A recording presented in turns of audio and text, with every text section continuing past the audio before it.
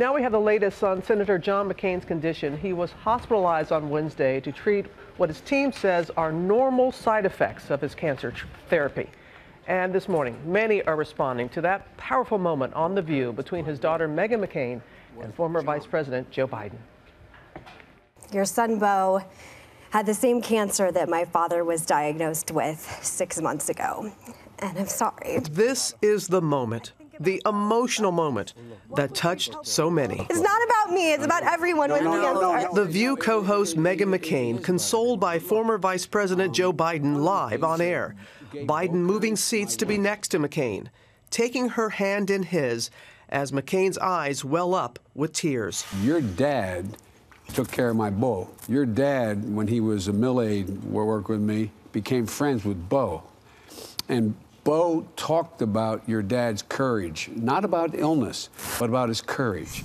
Joe Biden and Senator John McCain share a personal friendship outside of Washington, where they have worked together for many years from across the aisle. If I picked up the phone tonight and called John McCain and said, John, I need your help, come, he'd get on a plane and come, and I would for him too. But the unfortunate common bond for their families these days is cancer. Earlier this year, McCain's father was diagnosed with the same form of cancer that took the life of Beau Biden, the former vice president's son, back in 2015. And any of you have somebody who is diagnosed with glioblastoma, which is about as bad as it gets, there's breakthroughs that are occurring now. The thing that I found is you've got to maintain hope.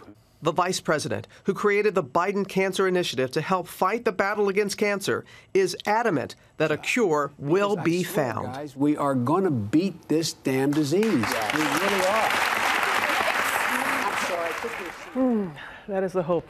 Dr. Jen Ashton is here, and there's so many things that struck us from what happened yesterday, but the fact when he got up and went to You know, Robin, that to me was one of the most important things of this segment. That is the action of a father or of a mother, of a healer, that type of compassion when someone is suffering. That's all you need to do. You need to sit next to them, you need to hold their hand, and you need to say, I feel you, I'm here with you, and it's going to be okay. I was really, really struck by that. Again, just thinking about it. Tell us about this particular type of cancer. Well, listen, you talk about glioblastoma. It is one of the most aggressive types of cancer and one of the most aggressive types of brain cancer. It represents about 15% of all types of brain tumors, and it's very difficult to treat. And in general, when you talk about a tumor in the brain, they are difficult to treat because it's hard to single out the tumor and not do damage to the surrounding tissue of the brain, which is very sensitive to that. And a lot of drugs that we use to try to kill the tumor or cancer can't penetrate the blood-brain barrier. So this is, to be clear, a real challenge in the world of oncology. He alluded to some new treatments. Yeah.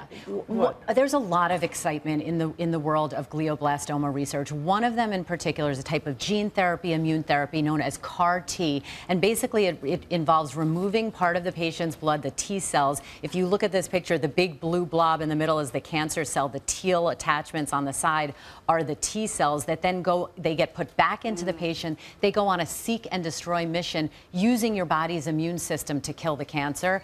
But there's a lot of exciting research, in particular in glioblastoma, and that's giving researchers, clinicians, and patients a reason for hope. I had a T-cell with my bone marrow transplant. That's what we went in that direction.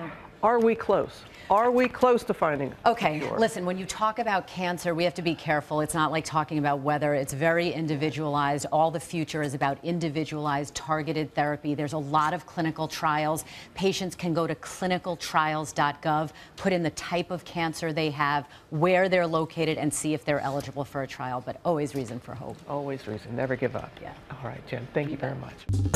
Well, hey there, GMA fans. Robin Roberts here. Thanks for checking out our YouTube channel. Lots of great stuff here. So go on, click the subscribe button right over here to get more of awesome videos and content from GMA every day, anytime. We thank you for watching, and we'll see you in the morning on GMA.